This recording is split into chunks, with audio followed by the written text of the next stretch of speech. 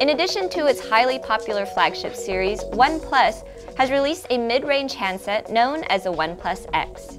The device sports a 5-inch display with a 1080 pixel resolution and a pixel density of 441 ppi. Glossy and chic, the handset features two dual glass panels and a metal trimming, looking reminiscent of a sleeker Apple iPhone 4. There are two variants of the X, a smooth onyx version, which you've been looking at here, and a more expensive version with angled edges the company calls ceramic. The phone features dual SIM capabilities, which is useful if you have two numbers or travel often, and expandable storage up to 128 gigs on top of its 16 gig built-in memory. On the bottom, there are dual audio speakers, and unlike the OnePlus 2, which has a USB Type-C port, the X charges with a micro USB connection.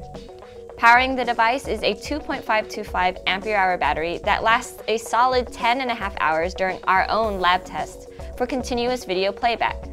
It also has a 2.3 GHz quad-core Snapdragon 801 processor from Qualcomm.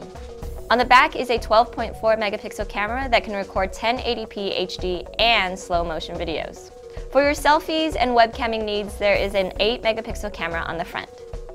The device runs OnePlus's Oxygen OS, which is based on Android 5.1.1 Lollipop.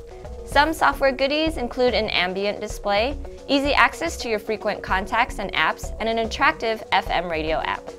As with other OnePlus phones, the X is available unlocked by invitation only. Onyx costs $249 or £199. However, the ceramic variant will only be available in Europe and India. I'm Lynn, and you've been taking a look at the OnePlus X.